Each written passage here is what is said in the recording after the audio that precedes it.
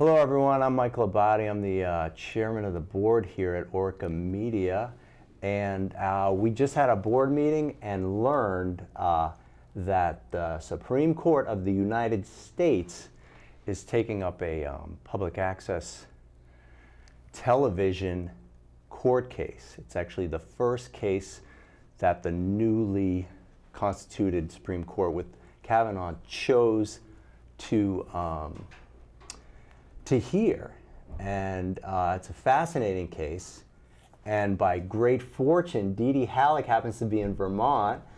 She has ties to the state. She's in New York City most of the time, but she is an Academy Award nominee. She started 2 different media collaboratives, helped Democracy Now! Move from radio to television, and thank you so much for being here, Dee. Well, I love Vermont, and I've spent a lot of time here, and I've always admired the way that, for example, Chittenden County TV in Burlington has been run. Right? Lauren Glenn Davidian is an old friend, and she was actually on the board of Deep Dish when we were starting. And the idea of Deep Dish was to connect up all the different public accesses around the country and share programming. And we always have had programming from Vermont. Excellent. On Deep Dish. That's been something I've noticed, that our public access channels tend to be little islands, and creating those connections so that there's sort of a shared culture is, you saw that need years ago and built something to address it, huh? Well, also what we would do is we would take shows about specific subjects, so and to show that the issues that a lot of the access producers were addressing weren't just local issues. For example, housing. There was one of our first series we did was on housing, and how there were homeless in Los Angeles, but also homeless in Chicago and Philly, and different people had made tapes about them. So we used both access tapes and independent producers tapes, little segments, but it was a way of kind of reconstituting and kind of clarifying what could be a local issue to see that it's a national problem. Right. So you could structure around themes, yeah, and then draw connections right throughout the country. That's, I mean, that is a really good analysis of what public access needs, and then applying a solution. So thank you for that. And there was also a kind of exchange of techniques too, because Paper Tiger had started before Deep Dish and founded Deep Dish actually, and we were trying to use public access as a kind of artistic medium like television. Like how can we utilize the fact that it's live, that there are like all these creative people who are involved, and how can we change the whole culture of television? So a lot of our programs were very kind of experimental in terms of the art, and in the art world sort of noticed that, and we had exhibits in the Whitney Museum and the Wexner Center and various places around the country and the world. Actually, people picked them up. There was a Paper Tiger exhibit in Rotterdam and in France, and so excellent. We were doing really cutting-edge television. So, and you could work around the corporate gatekeepers because you had access to what was even more expensive and not so ubiquitous technology. Actually, it was interesting because that was a time when editing was when we first started, to actually own an editing machine. You couldn't edit on computer at all. So it was all analog editing, which to do it well, you needed to have, which is one reason that I think public access was utilized as a space where people could come to get access to equipment. Right, and speaking of editing, I just pulled you away from editing with Jerome, who's one of our excellent producers here locally. And what are you working on? And maybe a little bit about your relationship with Bread and Puppet also. Well, the first film I made with Bread and Puppet is called Meadows Green, and that was done in 1974. And actually, the Museum of Modern Art just bought it, actually, and they're restored it. And so we have, it was done in 16 millimeter. But I'll make sure that Orca gets a really high.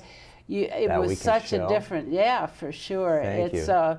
It was actually, they were right up the road here. They were in Plainfield at the time. Right, and they're in Glover Cape now. Farm, yeah, and now they're up in Glover. So I've had a long relationship with them. And this summer, my husband died in April. Joel Covell was one of the founders of the eco-socialist movement, and we decided to memorialize him at the theater because he loved the theater, and so we had a seminar to kind of toss around a lot of his ideas, and friends of his came, and so Jerome did this marvelous job of filming the whole thing, which I didn't really expect, it was just amazing. So we have both, because I was taping it also. So we have the two cameras, and we're doing a little edit. Blending right now. Things, yeah. Yeah, I don't know how he does it, because Bread and Puppet shows are such a live theater experience. He somehow captures it on video, and that's not easy to do. I think it's his long theater experience, because he worked with the Living Theater for many years. To know where the shots should be. But also the drama and the tension and the way he zooms out at just the right moment. It's like he anticipates that moment when they're going to open their arms, and he has an instinct that is very unusual, and I think I was really pleasantly surprised, because I know a lot of people come with their iPhones to tape Bread and Puppet, but not in the professional way that Jerome did. Yeah, I'm guilty of that myself, and I was like, boy, that did not capture the experience at all. So we will actually be able to, that will actually be broadcast on Orca when it's done, and it's getting close, huh? Right. Excellent. We probably ought to shift to these monumental times we live in, and how you continue to interact with I guess it's the cutting edge of media and law right now. So you have been working in New York City with their access center is known as Manhattan Neighborhood Network. From here out, we'll say MNN. I guess that's what the briefs and all the legal documents say. And then it's Halleck, and you have a partner. My friend is Jesus Papoletto Melendez, who's a Puerto Rican poet, and he's also kind of the unofficial mayor of the barrio, because he's one of every year they have a Three Kings pageant. Okay. And he's always one of the kings, and one year he rode on a camel, and so they have a big parade because the Latinos celebrate Christmas on the 5th or 6th of July. The Three Kings come that night. The Epiphany, and that's when kids get their presents, and so they have a big parade every year, and Papoletto is part of it. So he was working at Union Settlement doing a class with seniors and teenagers, a very interesting kind of mix of those two ages. Actually, it was that was actually funded by Manhattan Neighborhood Network in the past. There were these grants, community media grants. So the current director, when he came on, he cut those grants off. So the original problem started when all of a sudden Papoletto didn't have a job because they cut the grants. Right. So a group of us also, who were also grantees, There was M&N has a very big budget. They get $9 million a year. They get from Time Warner. Right. They get sort of Spectrum. a quarterly check, maybe at around 5% of the cable. Yeah, That's exactly. similar to us with Comcast. But you our guys scale don't get is scale's a little different. Welcome to Montpelier. But it's also Verizon, so he okay. was able to negotiate a contract to get lots of money. So we wanted those grants. So he had cut them off while they were negotiating. Those I mean, part of our mission is to educate the public into how to use and produce, use media equipment to produce narratives. So those grants were targeting that aspect of the mission. Is that he was working with the elderly and teens? The idea, the reason they gave the grants to nonprofit community groups was to get the money out of the center, because the center, at that time there was only one studio, and that was on 59th Street, and a lot of neighborhood people, they don't go out of their milieu, right. and so the idea was if you gave money to different groups, sure, yeah. then and train people there, then they can make programming that can be put on. So there was Paper Tiger got grants, and Deep Dish got grants, and the Asian Cinevision got grants, and so it's a way to disperse exactly. access in a large city so that you wouldn't have to come to 59th Street, that one physical location. So we had a friend who was on the board, and we decided we would go to the board meeting because we read the bylaws, which at that point were posted on the web. They're no longer posted on the web, but the bylaws said that the board meetings are public.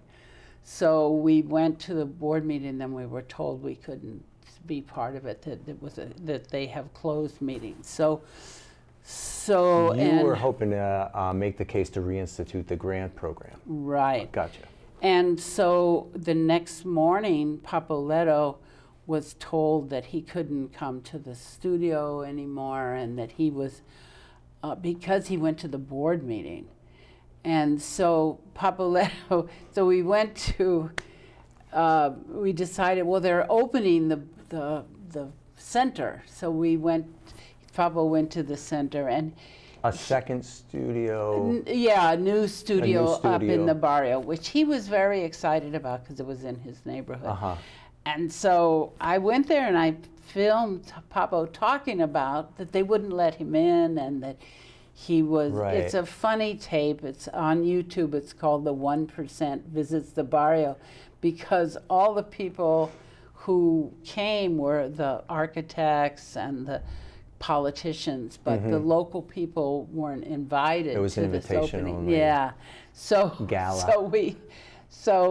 But it's Papo talking about it, and I thought, well, I'll put this on Manhattan Neighborhood Network, and I put it on, which they have to put on. It's first come, first serve, and they put it on without previewing it. Right. But that's getting into the case, exactly. The First Amendment issues. They were a nice preview, yes. And then they said that because I had made the tape, they interpreted one of the sentences as being threatening, and that I was banned from doing anything, from coming into the studio or putting any tapes on or anything. And so both physically banned from the space, and your access to the channel. Showing your produced materials to the channel was also. So I was like, wait a minute, you can't do that. It's like, I was one of the founders of M&N, and I feel that I was not if Papo wasn't, first of all, it was Papo saying that, it wasn't me saying it. That's a whole other thing. If somebody records somebody saying if he was threatening. Even so, I shouldn't have been banned. The recorder's responsibility there is not, those words weren't coming out of your mouth, right? Yeah. So anyway, I was banned, but what hit me most was that Papo was banned forever, and this was in his neighborhood, and he felt really upset about it. So we decided that and I had a friend who was a lawyer, Robert Perry, who had taken another case to the Supreme Court, the Denver area case. Oh, which, that's like mid-90s. Yes. And it seems as though from the writing now, there's some unresolved issues from that case. Exactly. So let's catch people up a little bit.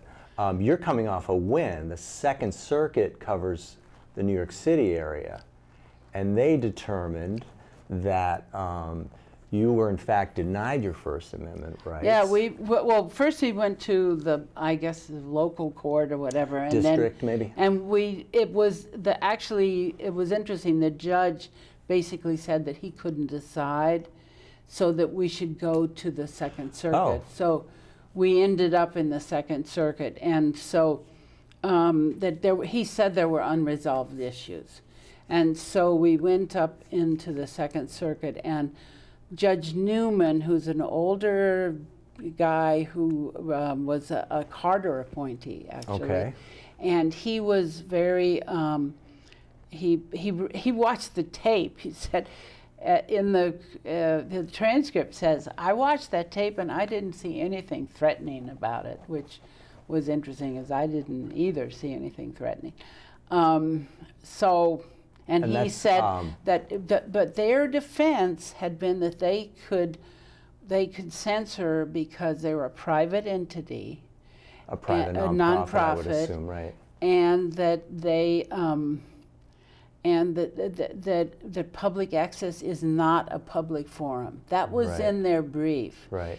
And Judge Newman said, no, public access is a public forum, that's what it's set up to be.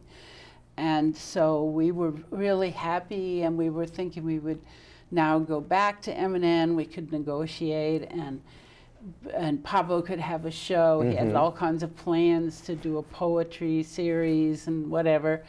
And we were thinking everything was resolved, and then we found out that they were appealing. And the only appeal is to the Supreme Court. There's nowhere to go but the Supreme Court. So there's one piece we ought to clarify here, is that the First Amendment says the government shall not, make laws Right. that censor individuals. And the public access station is saying, well, we're not the government. And there's this whole body of law about who is an agent of the state, who sometimes falls into governmental functions, basically. And that seems to be the core, the core issue. Of how the Supreme Court took it. I think that they could have taken, there were other issues involved, but that seems to be the core at this point. But if you look at things like, if a developer comes, a private developer, and develops a housing area and puts in roads, Sure. Those roads have to adhere to the rules and have to be accessible to all. Right. So we were thinking that it was like a kind of like a public park, that it may be government, but or it may be a private entity that actually develops it. But it seemed to me that the whole reason of having public access, which is in exchange for the rights of way, the actual digging up the streets or the telephone poles that cause either problems for the city or take up space on the roads or whatever, that's what the payback is, that they give you a channel, and Right. there's the 5%. But also that from the very beginning, it has been tied to some obligation that you provide a public forum. And actually the Manhattan Neighborhood Network, their handbook and also their website says that their mission, and it's in their bylaws, their mission is to assist the public to exercise their First Amendment rights. So That's Right. what we were trying to do. Right. So it seems as though MNN's lawyers, in petitioning the Supreme Court to see if they'd take it up, was arguing that the Second Circuit was so broad in its interpretation of what a public forum is that it could affect social media. Does Facebook have a quasi-governmental function? And Trump's Twitter account, is that a public forum? Can he ban someone from, following him? And Yeah. there are all these issues. There's all these larger issues that MNN's lawyers are saying, if you follow the Second Circuit, you're going to open up a whole can of worms in terms of community moderation on all kinds of forums. And then the briefs on your side are saying, actually, this is a very narrow situation. New York law specifically has a first come, first serve rule. It's not about the content. It's just, whoever shows up. It's kind of an open field. So I don't know if you've sort of lately had to become a legal scholar and digest all these complicated issues, but I'm really fascinated by the back and forth. Well, it turns out I don't think the lawyers saw that coming. Actually, even MNN's lawyers saw. What happened was there was another case where Trump tried to close off some people who had critiqued him on Twitter after his and it was a legal case. And they cited our victory in the Second Circuit as a reason that so all of a sudden it opened up this floodgate to say, oh my gosh, this case is affecting not just public access, but Twitter, Facebook, anything. So and we're saying, wait a minute. How was that case found? That there were people that said Trump can't stop us from following him? That is still working its way up through the case. I mean, that's one thing that's been a rude awakening to me, just how slow the law is, because our case started in 2011. Right. So that's 7 years that we've been dealing. Well, that was when we first tried to go to the board meeting, and it's been like a long time. So that's a great idea to timeline this out again. You experienced the victory of Second Circuit in the early spring, maybe? Yeah. And then the petitioners are MNN, the appealers, basically pitched the idea to the Supreme Court, hey, we think there's significant First Amendment issues here. And they picked it up just last week, or the thing was, in October of 2018. We were right? we were shocked that it was picked up, because only one case out of 1,000 that get brought up to the Supreme Court is ever considered. They have to see a really significant constitutional issue that is unresolved. And our lawyer said, "Oh, it'll never happen." But we didn't even put in any amicus briefs, because we were hoping to. We were happy with the Second Circuit's decision, and we didn't need to rock the boat. Lean on their decision. But they got the Cato Institute, which is a right-wing think tank behind the Citizens United case, right? Yes, and the Cato Institute is the Koch brothers, so they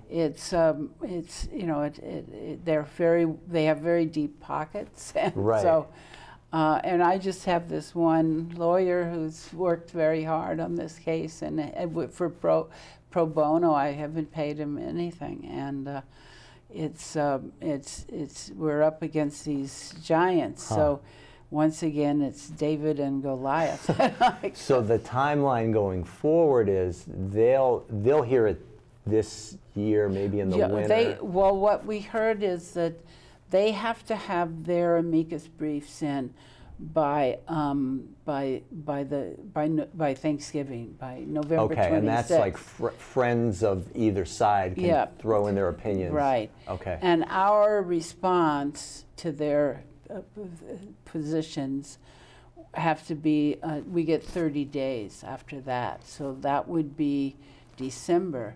So actually, but then the case won't probably be adjudicated until like June, something like that. Right. So I think there's replies or something that may go in, but sure. But we're hoping that we would get some amicus briefs from people who have loved and feel the value of public access, which is really enormously important. I feel it's wonderful being here at Orca. I must say, there was a lot of activity because it's election time. Yes, that too. And that is so important because, you know, I turned on the television in the motel and all I get is Burlington news.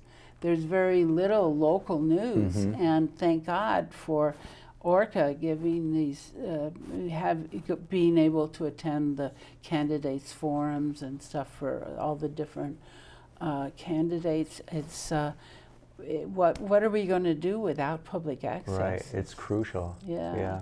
And I think there is some trepidation in the public access world that what is this particular Supreme Court as configured potentially going to do with this case. So we'll see. It must be pins and needles. It's basically in early summer they usually roll out their opinions, right? Well, also there's a lot of fear in the public access community because, for example, the FCC is also putting pressure on, and there's a feeling, Pai, who's the... Yeah, Ajit Pai has... Yeah, and he's not a friend of democratic communications. Right. He's very in the pocket of the corporation. He's a Verizon corporate lawyer previously. Our executive director, Rob Chapman, let us know that he is directing his staff to look at counting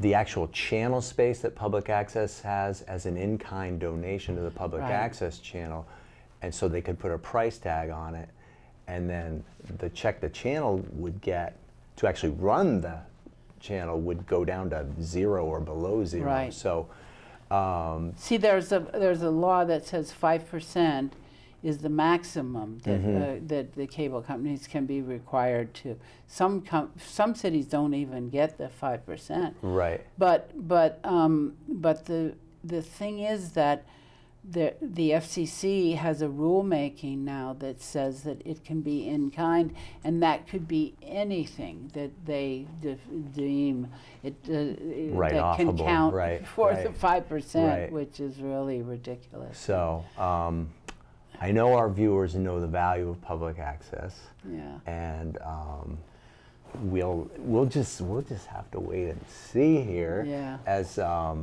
so it's strange because so many norms in the last couple of years have been unhinged. That what was formerly unthinkable is now like, is that possible? Could there be some ruling where, and it probably wouldn't be a single big ruling. It'd probably be a chip away, I would imagine. Yeah, yeah, that's the danger. It's very precarious. People recognize the value of what you've done and what Orca does.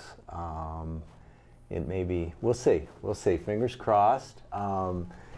If it's, they may, we'll just have to find out. Yeah. But we're going to get an amicus brief from the American Civil Liberties Union. Excellent.